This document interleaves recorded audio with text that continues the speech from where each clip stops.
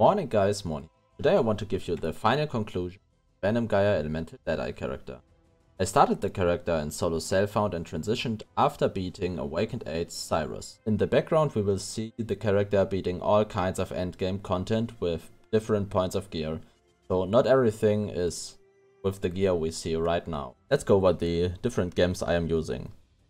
We use Immortal Call for defense, Ancestral Protector for like more boss DPS, Blood Rage for frenzy charges and damage, well, not for frenzy charges, but for attack speed at this point only.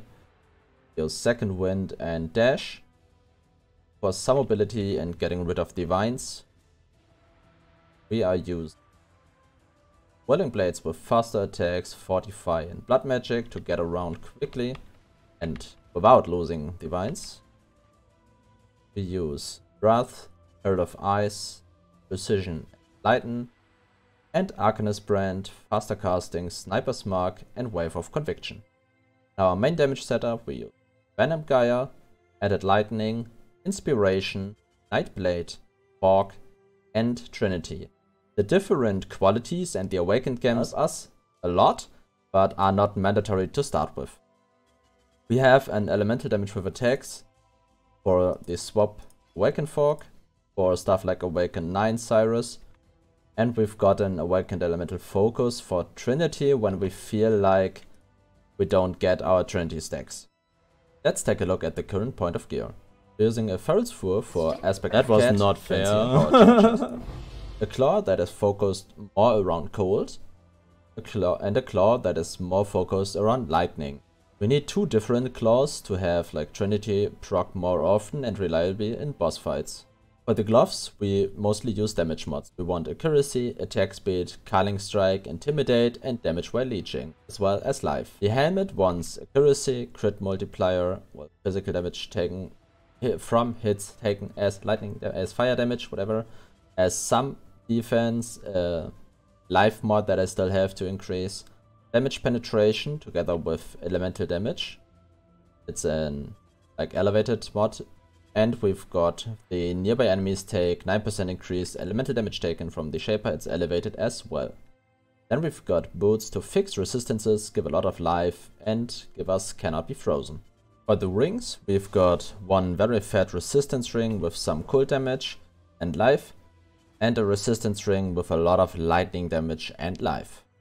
For the amulet, we want, well, a lot of damage, aspect of the cat, and anointing arcane blows or throat seeker, well, and some life. For the belts we mostly want damage and strength, because this can then be replaced by a headhunter without any problem. The suffixes cannot be changed, currently is there to like increase the life mod still and then divine it perfectly, and after that I will put 20% increased damage on that of the suffixes cannot be changed. For the flasks, we've got a life flask with Remove Bleeding, we've got a Wise Oak, a Serious Promise, Bottled Faith, and the Diamond Flask with Immune to Curse.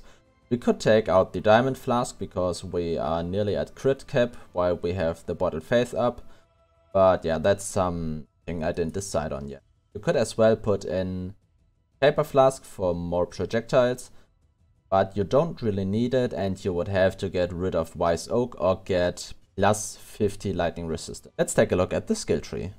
For the Ascendancy we want Gale Force, Ricochet, Endless Munitions, and Focal Point. You could as well go for Far Shot, it would deal more damage when you stay far away, but the Whirling Blade mechanic to throw out blades is a lot weaker with Far Shot. For our Keystones, go for Wind Dancer, Point Blank when we don't use Far Shot, Acrobatics Keystones, and Nature's Patience. Nature's Patience gives us these grasping veins that slow our movement speed and they decay when we are moving, but when we only are stationary or use Whirling Blades, these stay and grant us 20% chance to deal double damage and 10% less damage taken. This is very huge for boss fights. For Cluster Jewels, we use a large Cluster Jewel with dagger attacks. This is important in the current endgame because we want the Disease Vector node which says enemies poisoned by you cannot regenerate life. Venom Gyre has a small portion of chaos damage, which is enough to poison the enemy because we have a 40% chance to poison as base. This means that the Maven, for example, cannot heal enemies, which is great currently. The other nodes are just damage, like accuracy and damage while leeching.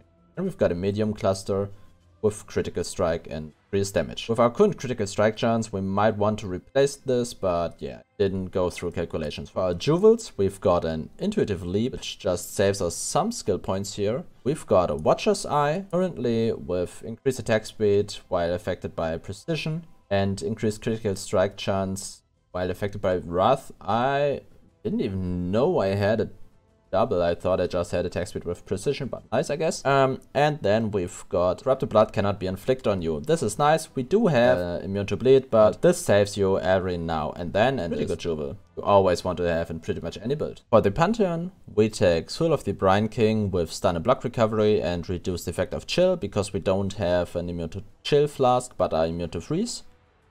And we want to use Sword of Aberrath to not care about burning ground and have some, well, less ignite duration and stuff like that. This is helpful, not mandatory though.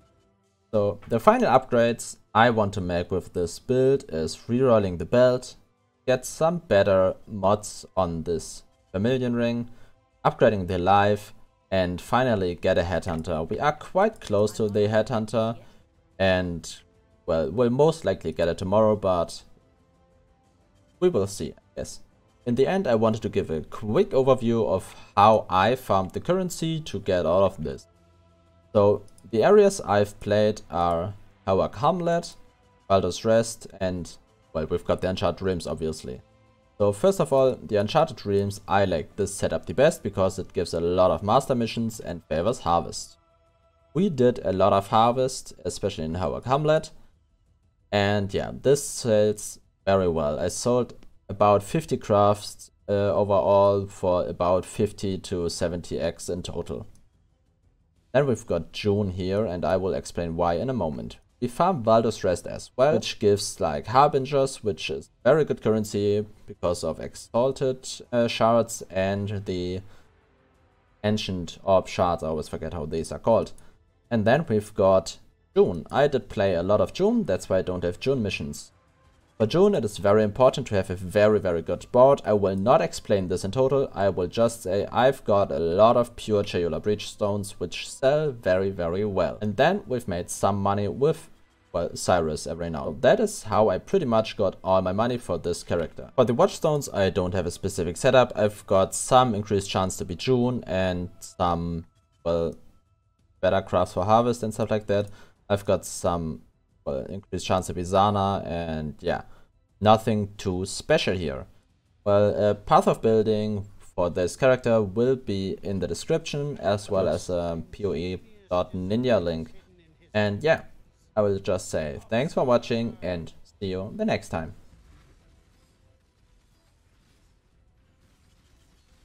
First up. I'm not up to that just yet. Deadly missed the curse. That was a good phase. Quick and dirty.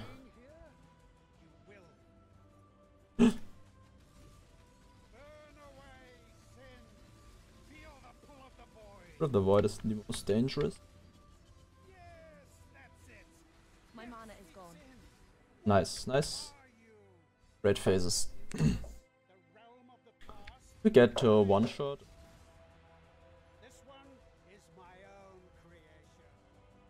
Let's here. Push the curse. Yeah, that was good DPS. That's how I like it. Curse. From the back. Oh, survives the teleport? No. Was I freezed? I'm not sure. I think I was freezed. Might have used my freeze flask. Definitely didn't see it all.